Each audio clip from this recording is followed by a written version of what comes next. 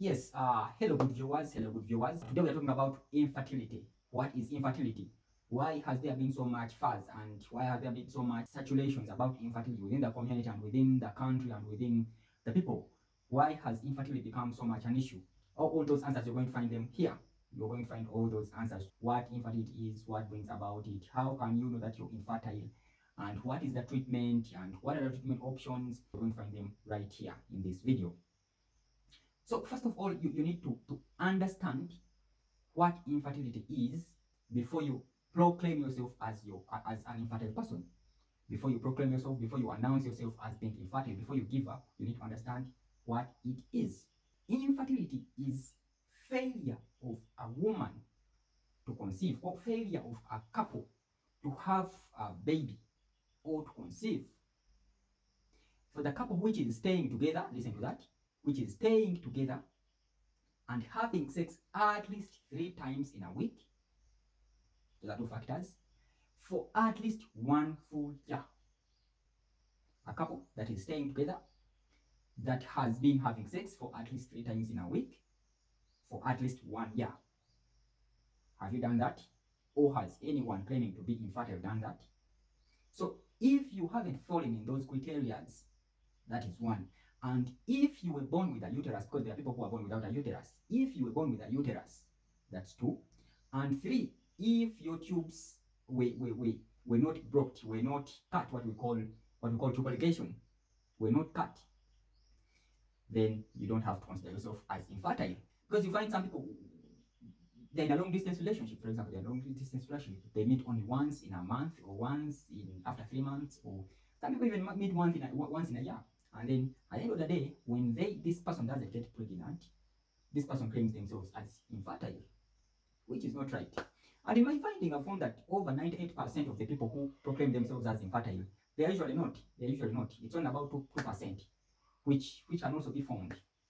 So let us look at the causes. What are the causes? The causes, we have 2 main causes. 2 main causes of infertility or of failure to conceive. 1, it's male factors. Male factors. The reasons are based from the male side. For example, the insufficient sperms or low sperm count and all those things. But today we are looking at the female side mainly, and that is a different video that you will go and see on my channel. The female factors are mainly subdivided into 2 also. 1, we'll be looking at the female reproductive system, because any abnormality in the female reproductive system can bring about infertility. Or we look at the hormones, the female hormones, or we look at the female hormones. So it's either the reproductive system, the structures within the reproductive system, or the female hormone. When we look at the female reproductive system, it has parts. It has parts. Right from the vaginal canal, up to the eggs, or the ovums, or the ovaries. And each part within the female reproductive system is important in the process of conception, in the process of getting a baby, in the process of becoming pregnant. So any abnormality within those parts, can lead to infertility. So 1, we have the vaginal canal, or the vagina and the vaginal canal. Then 2, we have the cervix. We have the uterus. We have the fallopian tubes or oviducts. We have the ovaries. Now let us first look at the V, or the vagina.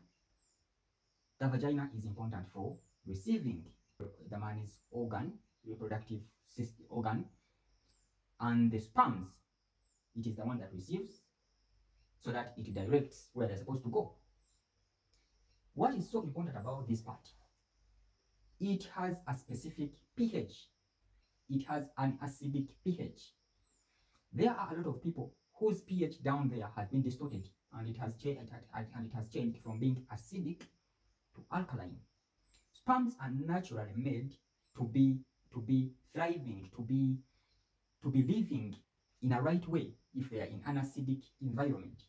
So that means if your V is alkaline, the sperms will not survive enough to reach the upper centers of the reproductive system. So one of the tests that they have to do is to check your pH, your vaginal pH. It could be a factor hindering you, and all other things are well. That is the first thing.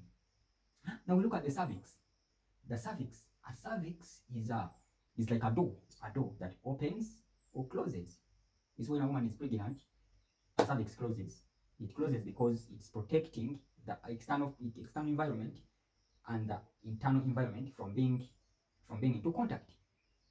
So, and still, when in the time of becoming pregnant, the cervix is important in allowing the sperms to pass through. That means if you have a longer cervix, what we call atresia, that is somehow compacted, or the sperms are not able to move through, that means you might have issues becoming pregnant, because sperms are not allowed to move through very well. You might become pregnant. Then we look at the uterus. What is the uterus? The uterus works as the bag, or as the storage area where implantation takes place. It is where this the fertilized egg or ovum come and implant, where it roots within the female reproductive system. In our language we call it nabana, because it carries the baby. So if there are any problems, if there are any challenges or any diseases with the uterus, you might find yourself unable to conceive. Why? For example, we have fibroids. If you have fibroids within the uterus, you might not be able to conceive, because the environment is not favorable for this fertilized egg to implant, or the sperms to pass through and maneuver through into the ampulla where fertilization takes place. If you have like endometriosis, which is growth of a tissue, growth of the endometrium tissue outside or externally from the uterus, you might not be able to conceive. If you have endometritis means when the endometrium, or that lining within the uterus, is infected or sick, or it has bacteria or any other diseases, you might not be able to do what? To conceive, or it's inflamed, you might not be able to conceive. If you have what we call adhesions within, you might not be able to conceive within the uterus. Now here we're looking at the uterus only. You might not be able to conceive. If you have things like Asherman's syndrome. Asherman's syndrome is when the uterus, which is because in a normal circumstance it's supposed to be open, it's supposed to have a cavity or a space within. But however, if this cavity is adhered to each other, you might not be able to conceive. You actually will not be able to conceive unless treated. How does this come about? This is usually common in people who have done abortion, specifically using some type of methods, the surgical methods like D&C, dilatation and curettage, because there is that scrapping of the endometrium layer, and when that is done, during the process of healing, these sides, the uterine sides, heal with scars which merge together like this. So you become unable to hold the baby, because there is no space, there is no cavity. And when this uterus is slippery, this fertilized egg might not be able to do what? To attach and form. That is also an important factor. Then we go to another part of the female reproductive system, the part that we call fallopian tubes. Fallopian tubes usually have 3 reasons that make someone unable to conceive as they plan or as they want. The first one are adhesions. The second ones are blocked tubes. And the third one is the third reason is salpingitis. Adhesions are like scars. Following things like PID, following things like when you get infected within the tubes and they heal with scars, so they leave what we call adhesions, something like that. Then we go to blocked tubes. You may find your tubes blocked. Blocked with scars. For example, if you get a disease within the tubes, and then yes, you treat it, but it heals and then leaves scars. Those scars that attach. The way Asherman's syndrome happens in the uterus, it's the same way almost that this one I'm describing for you, how it happens in the tubes, and the tubes get blocked. You may be unable to conceive. Now, salpingitis is the general term to describe sickness or disease or inflammation of the fallopian tubes. So if your fallopian tubes or the oviducts are inflamed, they become thick within. So if they are thick within, it means an ovum or an egg will not be able to move from the ovary side to the ampulla where your fertilization is supposed to take place. And if somewhere it maneuvers and it's able to move, and the sperms are able to meet, it might not be able to come back. The way adhesions would bring that is the same way you would get something like ectopic pregnancy. Ectopic pregnancy is also another topic that you can watch the video. Is how you get an ectopic pregnancy. We look at another part, the ovaries. The ovaries are the reservoirs or the reserves for ovum that releases eggs. So if the ovaries have problems, or if the ovary is unable to give us our eggs that we need for fertilization, then you will be unable to conceive.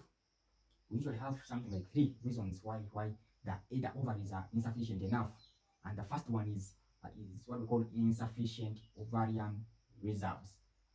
Insufficient ovarian reserves. It means by the time this person was born, did you know that by the time you get born, all the eggs that you will release in your lifetime are already there? They have already been made by the time you're born. So if this person was born with insufficient ovarian reserves, it means this person will be either missing out some months without releasing eggs, or will stop releasing eggs at an early age. And you need to ascertain that there are specific types of scan that looks at counting the number of eggs, the reserve, to see if it is sufficient enough or not. Some people will have the diseases like we call uveitis. Uveitis is inflammation or the sickness of the ovaries. If they are sick, the way you see, the way any other thing can get sick, especially infected with bacteria, you might not be able to release an egg until treated or handled in the right way.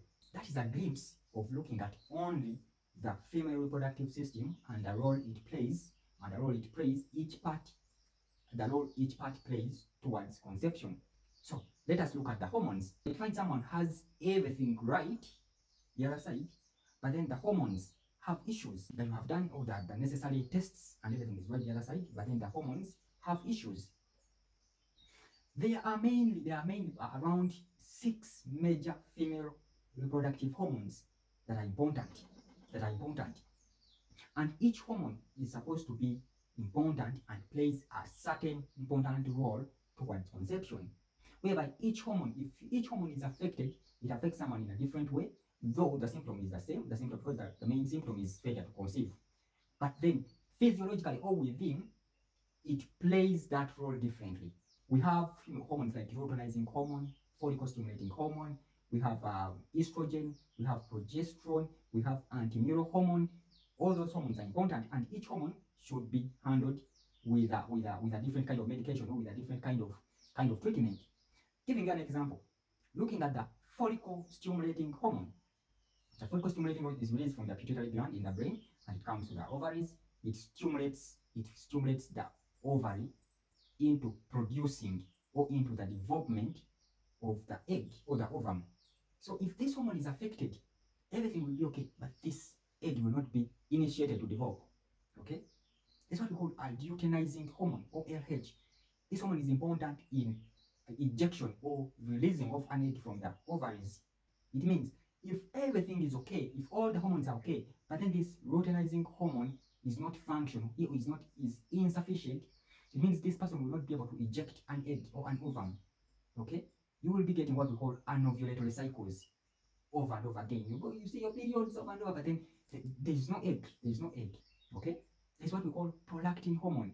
Prolactin hormone is important in releasing milk, in milk production for lactating mothers or for breastfeeding mothers. But then when this hormone is excessive, when you're not pregnant, you will not be able to conceive because it hinders all the processes of conception.